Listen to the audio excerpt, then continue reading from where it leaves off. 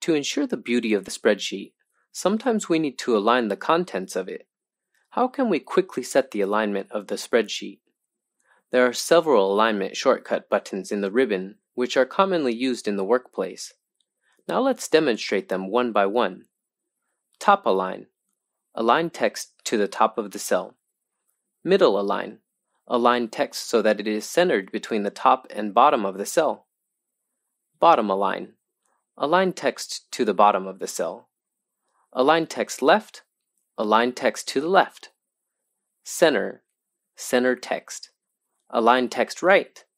Align text to the right. Justify. Align text to both the left and right margins, adding extra space between words as necessary. Distributed.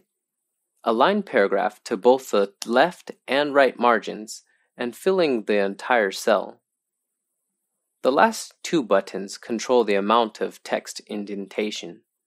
This function can fine-tune the position of the text in the cell, such as indent to the left and indent to the right. We select the cell, right-click Format Cells. Its shortcut key is Ctrl+1. In the pop-up Format Cells dialog box, select Alignment. The functions in text alignment have just been demonstrated. Here we will focus on the effect of Center Across selection. It can achieve the visual effect of merging and centering without merging the adjacent cells. We can freely adjust the orientation of the text. Just move the angle of the pointer to the right. If we want to arrange the text in cell A2 vertically, simply check Vertical Text. We can also control the text. Check Wrap Text. When the character length exceeds the cell, it will automatically wrap the line. Check the Shrink to Fit. When the character size exceeds the cell, it will automatically decrease the font size.